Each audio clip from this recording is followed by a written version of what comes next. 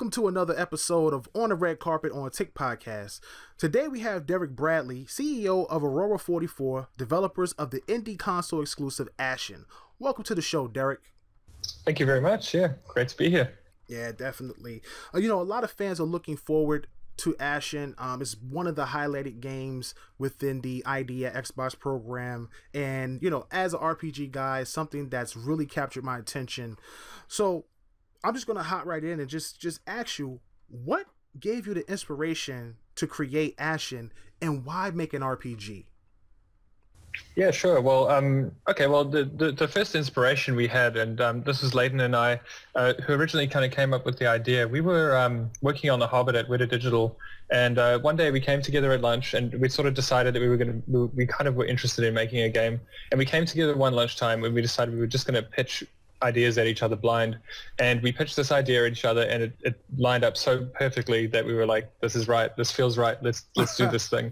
Right. So that's sort of I think that's pretty much how it started, and we kind of worked on it in our spare time for like about a year, and after that we eventually decided to quit our jobs and do the whole thing, and so we got a few more people involved. We quit our jobs and we started Aurora 44. Wow. And yeah, I mean, as far as making it an RPG, I think it's just that we love games, and this Right. is the kind of game we wanted to make. And I think it comes right back to that original pitch. When we sat down and we thought about what we wanted to do, it was just like, what is the thing that you really love playing, and what are the things that make sense to you in games, and what are the things that you want to change about games? So yeah, I think that's pretty much it. I wonder, you said that you worked on The Hobbit, correct? The movie The Hobbit? Yeah, the Hobbit trilogy, yeah. Wow, that's amazing. I'm pretty sure that might have inspired the direction of the game because it seems set up in a world not like The Hobbit, but kind of like that visceral, I won't say medieval, but like that fantasy world where you have swords and shields and creatures and monsters out there. Do you think that might have played the role in it? Well, I'd even go as far back as the Lord of the Rings, because I know Leighton said this to me, and I sort of share the sentiment that growing up in New Zealand, the Lord of the Rings was a big thing, and it's one of the things that drove us to get into visual effects in the first place.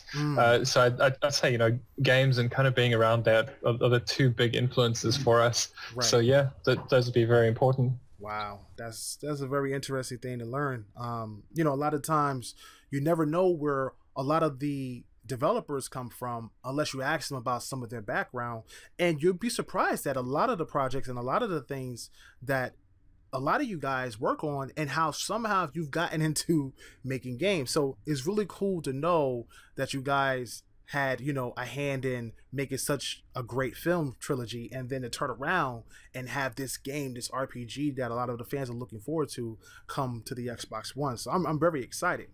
But with any RPG, one of the things that's important is customization. Whether it's the armor, your look, your weapons, any powers or perks or abilities is highly important in any RPG. So, what did you guys bring to the table customization-wise for your characters and character abilities within the game? Okay, so yeah, you'll be able to customize your character. You'll be able to be male, female, change hairstyles, things like that at the start of the game. And when you get into the game, stuff like the clothing you choose to wear, the armor you choose to wear, even the weapons you choose to have equipped are going to be really important for how people perceive you and how that all lines up. And so it's very important to us that players can really put their mark on the game from that aspect. But the kind of more interesting one to me at the moment is our perk system, because I was always a big fan of games like Fallout, their special system where the perks all had kind of stories behind them, and I really enjoyed reading those and kind of not necessarily always choosing the most optimized perk for like my DPS or anything like that, Right. But yeah, you'd often choose the one that I think there was like a Weird Wasteland one or something like that, where just made things kind of go crazy out there. There was a lady killer perk that makes you more dangerous against the opposite sex, which is pretty strange. I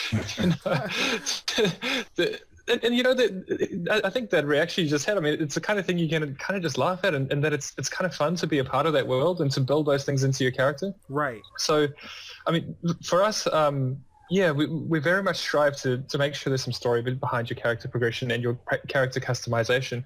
And for that reason, we've made it that the whole perk system is tied into talismans, which you have to go out and craft, so to speak. So taking the example of a lucky rabbit's foot, you would go out into the world and you'd have to hunt a rabbit or two, and you'd have to get the materials required to make a lucky rabbit's foot.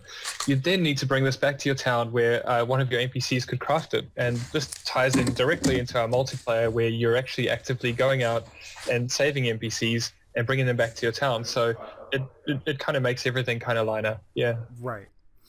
Now, as for customization, obviously you have this perk system with the, you know, NPC, not NPCs actually, but the multiplayer aspect of the game. It's something that's very different, something that's never really actually that I've heard have been done before. You know, Brandon has spoken about it, so I'm going to let him go into a little bit more detail on that particular subject. Yeah, we were talking, you know, earlier about the multiplayer and, you know, what passive multiplayer means. Many fans, you know, may recognize this from other games, but if you could just explain to them what passive multiplayer means and what that'll mean for this game. Yeah, I think you're very right. Like, passive multiplayer is kind of like a new thing in a lot of ways. So a lot of games are doing it differently. Where Dark Souls does, like, you know, the little messages that you can get and stuff like that. For us, it's very much more like Journey, where you can weave in and out of each other's worlds without lobbies, without any kind of conscious choice to do so. You'll just be running along in the world, and someone else will kind of run up next to you. And as long as you stay with, you know, if you stay close enough, more or less if you can see each other, you'll stay connected. And so that's, you know, conceptually very important to us, because it's very much your choice to decide that you want to be near someone and you want to sort of share a little bit of your game with them, because you don't really need to. If for some reason someone doesn't get along with you, they can kind of just veer off and go their own way, and they'll naturally just disconnect. So it's very passive in the sense that you don't have to do anything. It's kind of like meeting people out in the real world. There's sort of no lobbies to be a barrier towards the experiences you could have. Yeah, that's very nice. I mean, when you look at the trailer, there was a female and a male character, and it looks like that was, you know, a multiplayer sequence. And, you know, at the end of the sequence, it looks like the male character dies and the female character goes on, you know, to continue their quest. Is that example of what we see in multiplayer? Yeah, absolutely. I mean, in that case, he's kind of just exploring some ruins, and he comes along another character. He comes across another character, and they cooperate to open a door, and they go into some dungeons. Unfortunately, he dies, but we switch perspectives, and then we follow the girl who happens to make it out alive and kind of continues her journey. So, yeah, I would say that's very much the kind of pace that you would have, and it sort of also reflects the game that it'll be kind of it will be difficult to keep two people together. So when you do eventually do that, and you do manage to bring someone back to your town, or achieve something like defeat a boss together, it'll be something that you sort of remember, and it'll be like an organic thing that you've actually created yourself, and you've had a lot of, like, it's actually been your choice to do it. It wasn't something that you were sort of shoehorned into. I think that this game is, like, huge, honestly. I mean, I'm listening to what you're saying. I'm pretty sure you're going to have a great depth of story. I mean, most RPGs revolve around stories, you know, so you're going to have this story-driven game. You have great customization. You have characters that you save that can actually help you, you know, build your own town, your own little home. And actually, the people you save gives your main character perk benefits, you know, along with the things that you're already customizing. On top of that, you have this multiplayer where you could just be walking around and meet other people. That is huge. And then the icing on the cake is that I read this is open world. Is that correct? Yeah, absolutely. We're kind of doing a little bit of all of it. And, you know, the interesting thing is, though, it's a really exciting time for indies at the moment, because you can make smaller games, but if you can pull it off, you can also do a lot of bigger things because of engines like Unity and Unreal that are kind of giving indies these amazing tools. I mean, Unreal are pushing their open world stuff so much at the moment that it makes our job so much easier. I mean, in terms of open world, we can concentrate on making something that looks good more than we have to worry about streaming and performance and stuff like that, which is great for us. I mean, on a small team, we don't have to dedicate like 3 guys to that, you know? Right. Yeah. That's really sick, man. Looking so forward to this title. Now, with any RPG, you have to have a great theme. You know, sound effects, the atmosphere, all those things play a part. You know, do you guys have like a great soundtrack, or do you guys have great theme music, or what is the sound quality? What is the ambiance of the game going to be like? Yeah, absolutely. I mean, we do actually plan to put out a full soundtrack and stuff like that, so people can enjoy that on its own too. But wow. What we have is what we have is a band from Nashville called Foreign Fields. They're and we've been with them forever. We originally found them from this video I was watching, just because it was linked somewhere, and it was about this guy forging an axe in in a cabin up in the woods somewhere, sort of surrounded by snow, sort of and it was very sort of mysterious in that way. And they had and they were just the backing track to this to this video about somebody making an axe from scratch. Oh, wow. The old-fashioned way. And I heard it, and I emailed them, and this was when we were still working at Weta Digital on stuff like The Hobbit, and I just emailed them. We hadn't sort of seriously started making the game yet in earnest. We were still like sort of prototyping and just playing around with stuff. And so we've been working with them for that long that we have we've got a really good relationship where we're so in sync, and the stuff that they make just fits the game like a glove.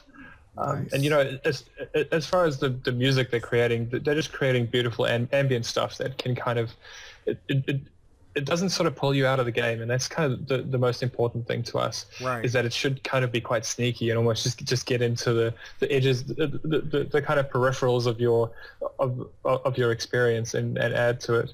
Right. David? Oh yeah, I've actually got a couple of questions for you. Firstly, I want to go ahead and say that I'm actually really excited to play this game. That's not my question, but I wanted to say that.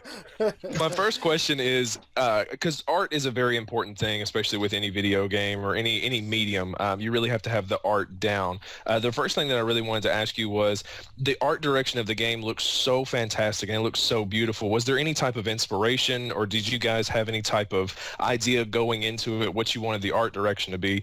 And secondly, with it being an RPG, you know, RPGs are ever expanding and constantly evolving. Do you guys have any plans to bring any type of DLC or expansions to the game at a later date? Yeah, sure. I mean, like for the art style, it's a really good question. And, you know, if a year ago I would have been able to give you, or even a year and a half ago, I would have been able to give you much more clear inspirations. Because what's happened since then is that things have sort of evolved on their own, you know, Right. and like we've iterated on it so much that it's really become its own thing.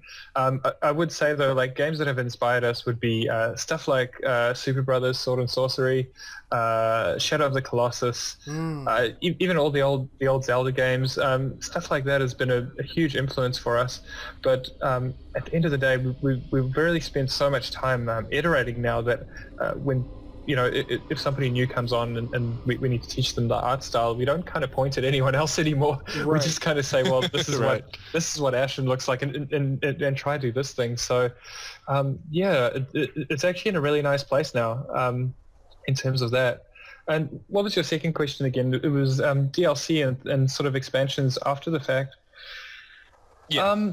Yeah, I mean, you know, we don't really have plans for DLC at the moment, and the reason for that is we're really trying to create something that's a bit of a one-stop shop. You know, when you play Ashen and you open the box, you're getting kind of the final product, and this thing is kind of like a self-contained world that you're kind of opening up. So we haven't really got plans for DLC. I mean, I can say that might change if we find a way that we think, you know, we wish we could have added this into the game. I don't think anything would stop us as far as like Right.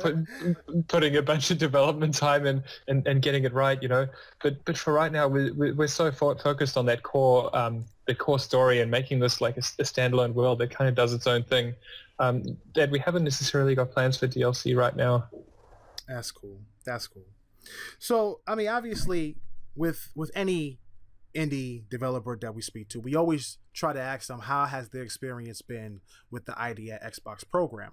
You know, we're good friends with Chris Chawla, and this guy just, you know, goes the distance for indie developers. So how has your experience been working with the Idea Xbox program? And, you know, while developing the game, how has it been working with the Xbox console? Well, I mean, you know, the Idea Xbox guys, you know, pretty much all of them. I think they're a good gang of guys because they truly love games, and I'm sure you guys could Right. agree with this. But Right. the reason they're doing it is that they love games. So they've been absolutely amazing to work with. I mean, you can see that their passion lies here. They all play games, and it's really easy to talk to them and to figure things out. So, I mean, in terms of working with them, it's pretty much a dream come true. Like, you know, they're some of the best people in the industry, so it's absolutely amazing. And as far as working with the Xbox console, we're only now sort of getting into the full integration with the Xbox console, so I couldn't really say too much about it. But I mean, what we've found so far is it's so much easier than previous generations. Because I mean, I did previously work in games too, Right. and yeah, the last generation of consoles were a lot harder to do stuff in. Right. I think that it's very easy, and the kicker with that is that it's making it so much easier for indies to do really creative titles on consoles, which is amazing. And I think that it's sort of part of the reason that we're getting this whole I don't know, just this big push of independent games that are quite creative and interesting coming through is just that whole. It seems to be an attitude in the industry in general, coming from, you know, the engines and the big the bigger places like Sony and Xbox, and Right. I think everybody's kind of doing it, which is great. Yeah, no, definitely. We were actually, I don't know, did you get it? Were you at E3? Yeah, absolutely. We were actually on stage at the Xbox presentation at E3. So yeah, Right. Would you get a chance to go to the Idea Xbox program party? You weren't there, were you? I did. No. I did. No, we didn't. We didn't actually show Ashen there, but we definitely went along and tried out the games. It was pretty fun. What's funny is that we were there. We were at the party as well, and we were in the back. We could have rubbed shoulders. Yeah, we could have rubbed shoulders. We had no idea. Like, we bumped. There was so many guys. There were so many developers. But, you know, one of the things that you said was the creativity of these indie games is really what's setting them apart from a lot of the bigger titles. And, you know, when we were there, we spoke to so many developers, and everybody has so many ideas and, you know, so many different inspirations. It was really, really awesome to be in an environment like that. So I definitely understand where you're coming from when it comes to creativity and things like that. I think that as an indie developer, and this is only my opinion, but I think as an indie developer, you're more likely to take risk than maybe the bigger companies, because the bigger companies, if they take a risk and that game doesn't pan out, I'm not saying that that wouldn't be the same for you guys, but if that game doesn't pan out, that really hurts them in a way. Whereas an indie developer, to set themselves apart, to be recognized, because a lot of times as an indie game, they may get overshadowed by some of the bigger titles. You got to be able to really separate yourself with some really creative stuff. So I think Ashen is definitely one of those titles, along with a few others that we've spoken to or spoken about before. So I'm really excited to play this game, and I'm glad that everything's worked out with you and the Idea Xbox program. Yeah, thanks. I mean, yeah, I completely agree with you there too. I think, you know, sometimes you want to play those AAAs, you know, you want that really polished experience and you want everything to be just the way you remember it kind of thing. And that's perfect when you're playing those. But at the same time, some of the days you just want to play something new. And, you know, I think that's what the indies are there for. Yeah. Definitely. I definitely enjoy them. I got one more question about the game. You talked about crafting and building weapons and things like that. We noticed that there are very large creatures and monsters in the game. How would a player take down something that large when I didn't notice, you know, that many variety of weapons within the game? I saw an axe and maybe like a shield or something like that. Mm-hmm. Yeah, that's actually a great question, because, you know, I think a lot of games, the way that they make the world is they almost make the player first, and then they figure out, like, kind of what can this player do with the world. We want them to interact with everything in the world. So the world's almost like built around a player, whereas for us, we're trying to build this big, scary, dark world, and we're kind of dropping the player into it. So, there might be something like if you were to go try swim next to a humpback whale and it flipped its flipper just the wrong way, you'd probably turn into jelly, Right. So I think it's more that kind of thing where you're not necessarily going to be able to kill them because they are just huge. You're more like a cockroach, crawling around its feet. And there'll certainly be things you can do with it, but we're definitely playing with those expectations because it's kind of interesting. Yeah, we found that dynamic that even when I step into a game, I'm always like, how can I kill that giant dragon? Or look at that mountain over there that's moving slightly. Right. Surely I can interact with that thing in some way. and for us, we're definitely going to make ways to interact with them. But I think it would be a pretty tall order to kill that sky giant. Right. No, that's crazy. And that's really an interesting dynamic because usually in RPGs, you always get these characters that are so powerful that they can do it. Yeah, that's their mission. That's their thing. Guy. Right. They take out the most powerful thing, but this is, I won't say realistic, but it's a little bit more, based in reality where it's like, listen, this thing is, a megaton of a creature, of an animal. You don't just walk up to it and hit it with an axe and think you're going to do, 100,000 points worth of damage on it. It's not going to happen. You'll get smacked around if you're not careful. So that's really, really cool. That's really cool. Cool. So obviously we would like to know, when is the game going to release? I know a lot of fans are looking forward to that. And what do you guys think the retail for it would be? We don't really have a release date or a retail for it at the moment, so I can't really answer that one too clearly for you. Okay. It really depends on how things go for us. We're the way we've kind of tackled our development so far, and this is why you're getting all these sort of creative things out of us, is that we've kept the studio really small at the start, like really tiny, just a few people. Right. And we're starting to ramp up now that things are kind of set in place, but we wanted to make sure there was a lot of personality. And because things are ramping up now, our timelines are sort of continually shifting. So development's going amazingly, but at the same time, it's probably going to be quicker than we think, just because we're used to working in a much smaller team now. Right. But we don't really have a solid timeline as it stands. Do you have any idea how long the game may be, gameplay wise? How many hours? Yeah, absolutely. I can give you a pretty good breakdown of that. And we're looking at sort of, if you were to just do the core stuff and kind of run through it, we're looking at about 13 hours. We're looking at your average playthrough to be somewhere around 20. And if you did kind of a whole bunch of extra stuff and things like that, you'd probably be looking at about 30 hours. Wow. That's awesome for indie. I don't know, when's the last indie game I played that was 30 hours? That's crazy. That's an amazing thing. It really is. I think a lot of people that listen today will definitely be keeping an eye out. We tried to bring attention to the Xbox community about the indie developers that's bringing their games to the Xbox platform, and they need to look at that because a lot of times, again, guys look at Halo, they look for Fable, but you have these gems right under your nose, and a lot of times you just don't either get the advertisement that you want, or you don't stay on the front page of the Xbox dashboard long enough to get what you want. So if we could do anything to help you guys out, we will do our damnedest to do it. So I really appreciate you coming on, Derek.